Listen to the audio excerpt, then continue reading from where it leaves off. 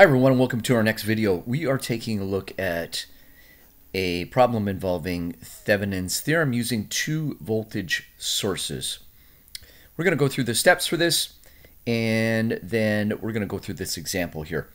We're in this example have two voltage sources. VS1 is 20 volts, VS2 is 10 volts, R1 is 2 ohms, R2 is 8 ohms, and the load resistor is 4 ohms. So in our first step, we are going to remove the load resistor. And then once we do that, you'll see that we have a series circuit with only one current flowing.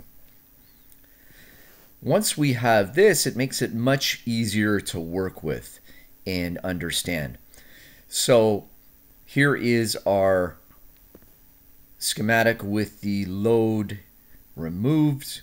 Again, VS1 is 20 volts, R1 is 2 ohms, R2 is 8 ohms, and VS2 is 10 volts.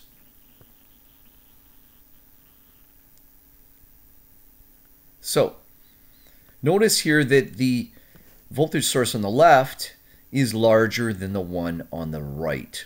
That will push current in the clockwise direction as shown. That will be important when it comes to solving the problem. So make sure we understand the current flow. That's going to mean that as we move from the 20 volt source, it's going to be labeled as positive going from left to right in the two resistors. And then we're going to label the voltage sources as we typically would with positive and negative. We want to find the Thevenin voltage, and really that's just the voltage at that node, node A. So that's our goal, to find the voltage at node A. That is our Thevenin voltage. We're going to use KVL to do that. And KVL states that the sum of the voltages in this circuit should equal 0. And if we go around in the clockwise direction, noting the signs, it'll be plus V1 plus V2 plus VS2 minus VS1. Be careful with the last one. Then if we substitute in those values, we're going to see that V1 is really I times R1. There is only one current. Then V2 is I R2. Then we'll sub in the values for VS2. VS2, as we can see, is 10 volts. And subtract VS1. That means we're going to subtract 10 volts.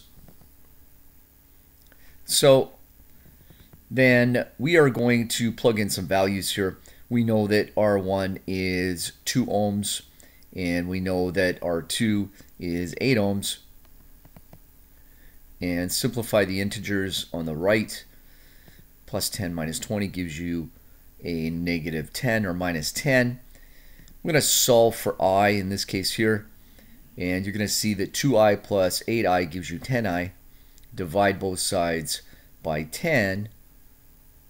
And we get the current, which is equal to 1 amp. So we've got 1 amp of current flowing clockwise in this circuit. So we can label that on our diagram like so.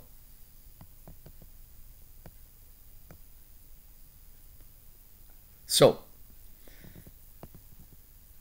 next thing, we can find what the voltage is at node A.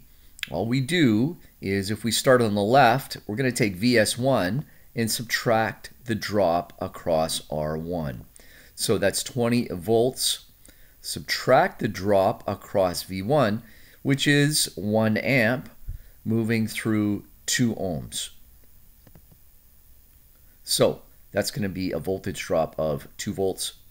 So that's going to give me VA. So that node voltage there is going to be 18 volts. And that is our Thevenin voltage. So the Thevenin voltage in this example is 18 volts.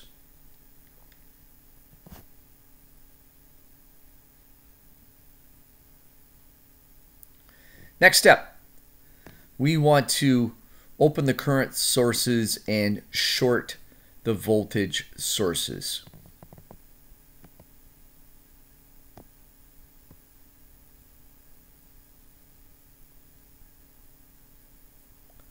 So if we do that, we're going to short VS1, we're going to short VS2,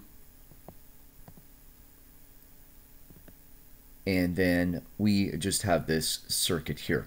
So we've got our 2 ohm resistor R1, we got our 8 ohm resistor R2, and we've opened up the load resistor. So really, the Thevenin resistance is, if you could look out from that load position where it was, you would say, well, the Thevenin resistance is the load it sees from that point, which is really just 2 ohms in parallel with 8 ohms. That gives us a Thevenin resistance of 1.6 ohms. So there, we now have the Thevenin voltage, and now we have the Thevenin resistance. So we can draw the Thevenin equivalent circuit. So let's do that in step 5. So the Thevenin equivalent will look like this here. Remember, it's just one voltage source in series with one resistor. So the Thevenin voltage we calculated to be 18 volts. And we calculated the Thevenin resistance to be 1.6 ohms. Step 6, last step, we're going to insert the load resistor back into the circuit. So we can redraw our circuit with the load inserted, and it will look like this here.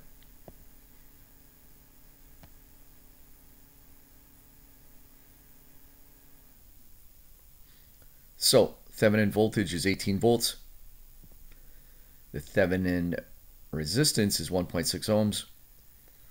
And the load resistor, if you go back to the original part of the question, was 4 ohms. So we can find the load current. We just have a simple series circuit now.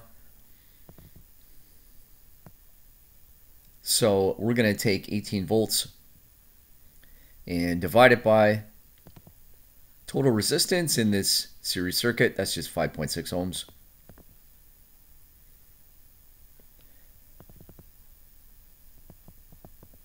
And we get a current of 3.21 amps.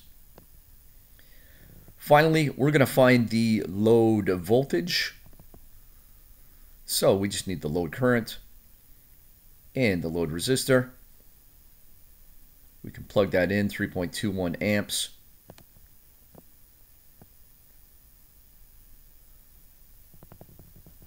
Multiplied by 4 ohms. So we get a load voltage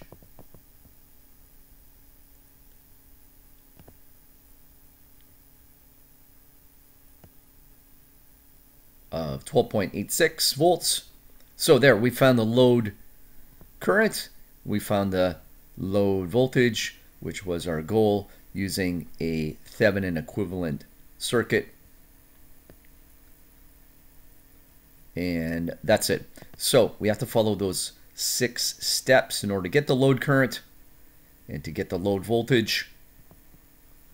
Keep practicing these examples here. The more you practice,